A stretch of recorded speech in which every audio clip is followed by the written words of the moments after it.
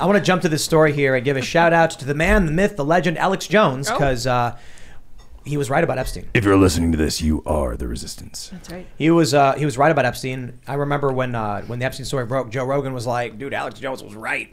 Yeah, and it's crazy because Alex has gone on Joe's show and said really crazy stuff, chimeras, 5G towers, whatever, interdimensional beings. And then he says some of these other stories like the Epstein thing, and you're like, people don't want to believe it, and then it turns out to be true. Wait a second. We got this story from Bloomberg. Being thrown off social media was supposed to end Alex Jones's career. It made him even richer.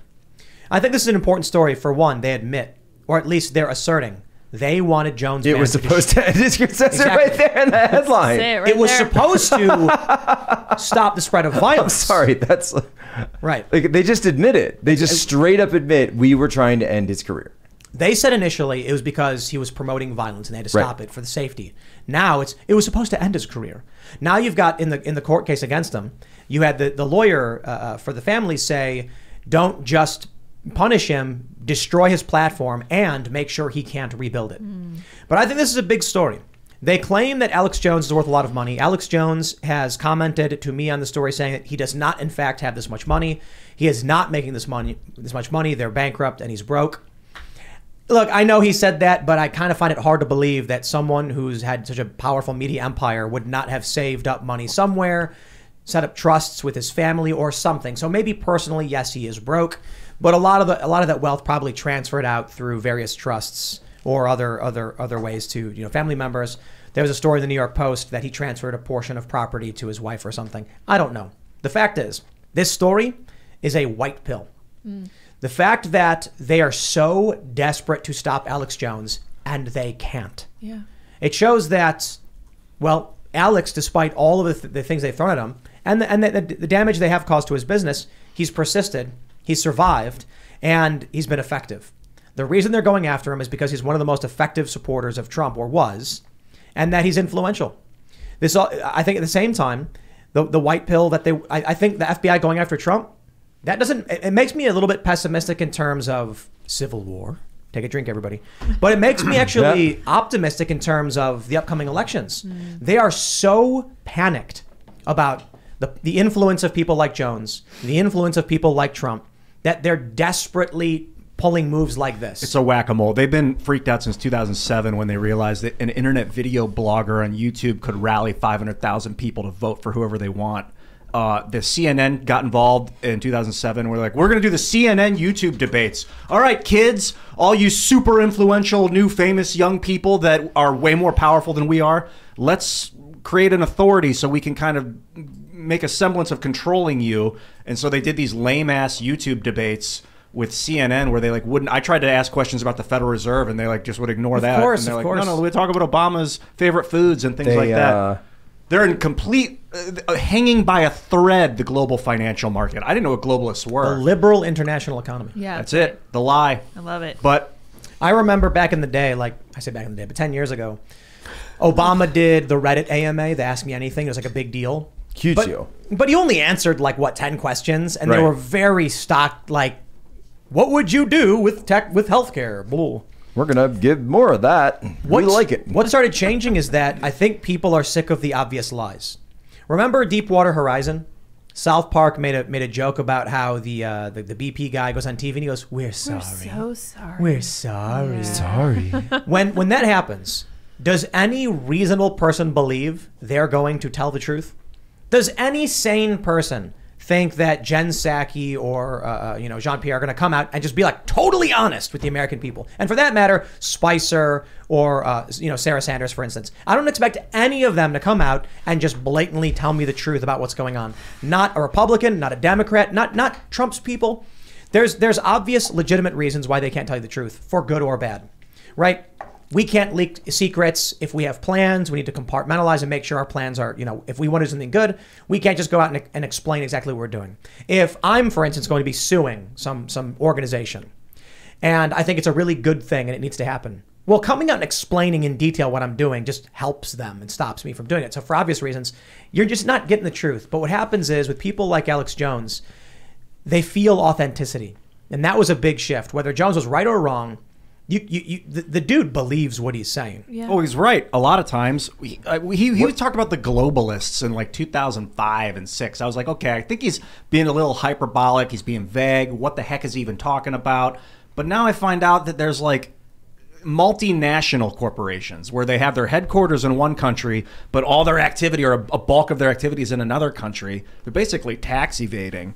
And that's a huge, I mean, that's what he's talking about. He's talking about globalists. He's talking about like World Economic Forum crap. Remember, I don't know if you guys have been watching or listening to Alex Jones for a long time, by chance. I don't know. But I remember, so I've been on the internet my whole life.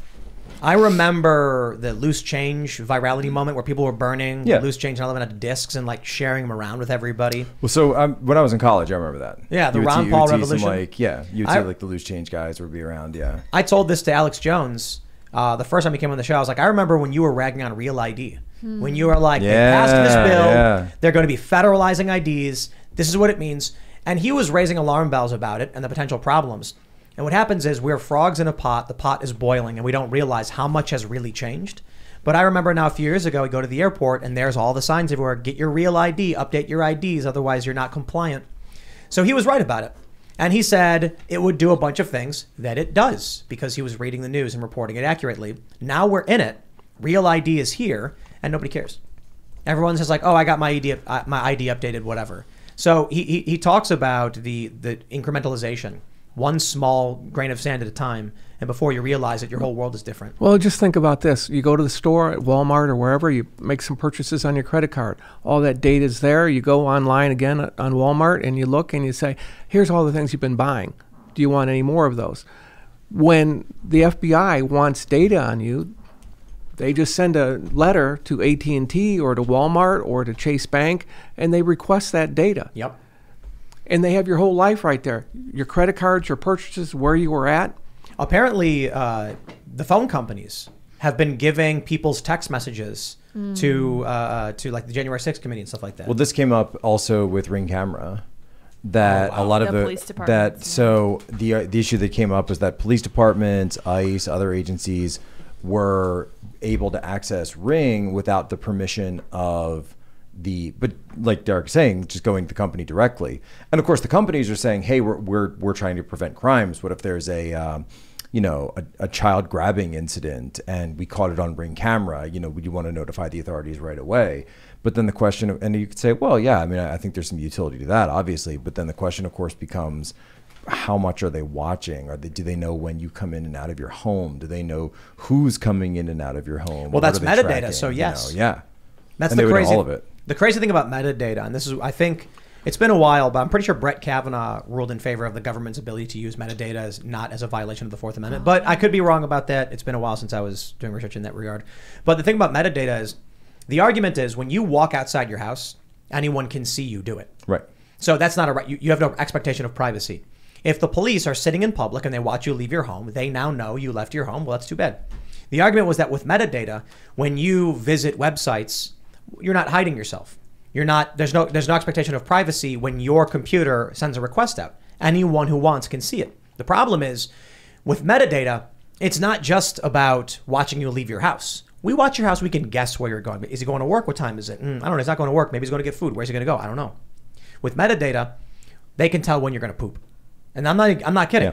Yeah. There was an article about how Facebook accurately predicts when people have to make movements, as it were, because they have all of this metadata. They know when you put your phone down. They know when you're walking. They know when you're likely eating. They can calculate all this stuff. And now the government can easily get access to all of that. The one that I saw that was very similar to that was pregnancies. Mm-hmm. That they could they could base based on your Google searches, based I have these symptoms. What's going on?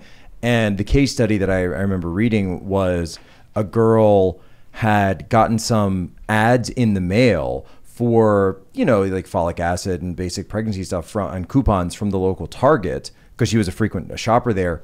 They knew she was pregnant before she did. And the dad is the one who saw it and said, right. What? Yeah. And then he called and said, why are you sending my daughter? And they were like, it was right. Yeah, it was right. It was like an algorithm that now I remember. She didn't know she was pregnant, but she was buying things that they just knew. And so this was the pattern that led you to Big Brother knows. Big Brother knows when you'll poop before you do.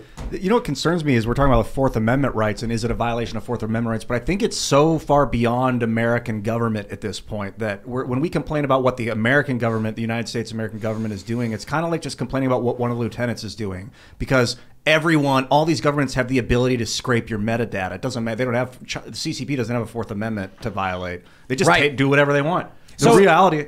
It is harder, in a certain sense, for the CCP to get access to our data than the U.S. government, because the U.S. government has authority over these organizations. Well, they just call it Barrick Swallow. They just buy it. Yeah. So the CCP, through any one of the companies they control, can just buy the data. And then they know. It's part of the contract. It gives them access to it. And that's what we've seen in some of our investigations. Not only that, but let's talk about 23andMe and how much of that is getting sourced by China. So I'll tell you. Why is it? Why do you guys think 23andMe is that cheap? Come on, they're selling all that stuff on the back end. I was at a party, and I'll keep this story as vague as possible. And I was talking to someone about. Wait, Tim, you promised me you would never. I was talking to somebody about COVID testing, and I said something like, the problem with the mass testing is the concern that China is going to get access to this DNA information, and then someone else overheard. Basically it was like, oh, it's conspiracy, it's fake news. You can't go around saying these things when people here pay attention to the news and knows what's going on. You're lying, blah, blah. And I just took my phone, I pulled up the NPR article that says China is getting access to data through COVID testing. And I just here you go. And they were like, well, I'm like, dude, I do this for a living, man. Right. I'm not making these stories up. I'm reading the news. And that's a lot for, I would say the same is true for Alex Jones. I think the issue with Alex, though, is that he stretches things a little too far. And what I mean by that is atrazine was the big story, interfering with the endocrine systems of frogs, and then he yells it's turning the frogs gay. That was a big problem. They were making them hermaphroditic, meaning they had sex organs of the male and the female. They weren't gay, and he said that they were turning them gay. Like, the problem with Alex is that over time is that he leans into the entertainment, the jokester, which is bad for a journalist. But explain this to me. Why does the Rachel Maddow standard not apply to Alex Jones? Oh, right. Why is it that when I forget who it was, but they were suing Rachel Maddow over this, and then she came in and said, well, this is an opinion show. Everything I say is my opinion. And the judge rules, okay, well, then it's all covered. Well, for Alex, I don't even care about legality stuff. That's not what I meant when I was saying the problem. I just am concerned, why he's looked at as ridiculed as he has been by society. It's because he does both the jokes and the news. No, I hear what you're saying. Know which is which. Ripping. So this one thing that happened when he was being sued, I think, is that he claimed he was acting. And then the left came out and they were like, oh, he's admitting it. He's admitting it. Yeah. And he was like, no, he does commercials. There's a commercial where he rips his shirt off and then flies through the ceiling of his building. That wasn't a commercial. He actually did. Tim, I've seen him do red. That. Yeah. Come on. I do want to shout out that ad where he's redder. You know the ones like before and after, but all that happens he's red. It's redder. Was that real? I don't know. It was hilarious either way. My favorite one, it was the doctor, I forget who it was, but he takes the super male vitality and he goes, I will now activate my muscles by doing push-ups. And then he just tears his shirt off and starts doing push-ups, and he comes up and he's turned into a werewolf. That's awesome. And then he says he's acting, and then it's funny when I talk to regular people or I see Facebook posts from a lot of these lefties. They don't know anything about the guy. They don't know. They sit there blindly believing the lies.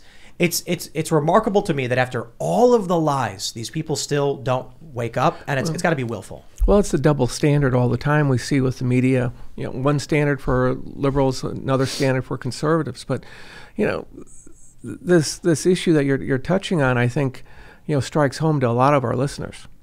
Yeah. Well, and when I bring up Rachel Maddow, it's not necessarily to point out that it's double standard in terms of the way society presents them. But now you've got a situation in the United States where you're creating, and Derek, you talk about this all the time, this two-tiered system of justice where one standard can apply to Alex Jones and you can ruin him and take away his entire career because he got a story wrong. But Rachel Maddow is perfectly fine to say whatever she wants because it's her opinion. We need parallel economies. So shout out to Dan Bongino's Parallel Economy. Yeah. Shout out to Rumble, and shout out to Public Square. Public Square, love it. If you guys haven't downloaded Public Square, download it. Yeah, Public Square is an app that shows you all the businesses that believe in your values and all that stuff. So I'm thinking about like agree with you on values. The parallelity that we do need. Like 2007 internet video, you could tell that the young video bloggers were taking control of society.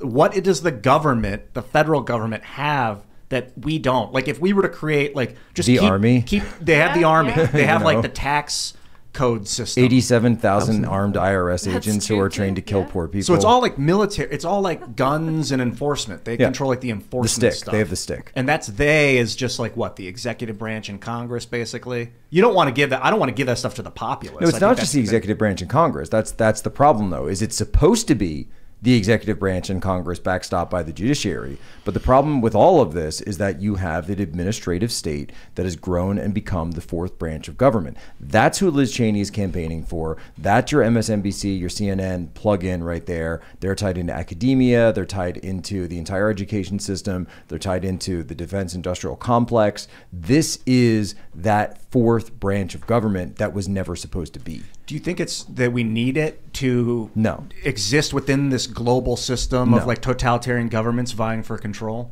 Absolutely not. Then do you think it's like... I mean, you need a military, right? You need a military industry. You need industry to keep up with that military, sure. But the power should always be with the representatives. And you have a Congress that's completely abrogated that because most congressmen, or a lot of them, I'm not going to say all of them, but they would rather go raise money and hang out on the golf course and then do whatever the lobbyist wants. It's the rulemaking and enforcement mechanisms of EPA or Department of Education with new rules and executive orders on lots of different issues that affect our kids going to school. It's the DOJ and FBI being immune from real oversight and control by the executive branch, the president, whether it was President Trump or whether it's Joe Biden who says, I don't know what's going on. No one's talked to me. Thanks for checking out this segment from the Timcast IRL podcast. But if you want to check out the full show live, tune in Monday through Friday at 8 p.m. And if you want more special access content, head over to timcast.com and become a member. Your membership helps sustain this company, keep our journalists employed, makes this show happen, and you will get access to exclusive members-only segments of the Timcast IRL podcast, and there's a massive library to check out. So again, go to timcast.com or tune in Monday through Friday at 8 p.m., and we'll see you all there.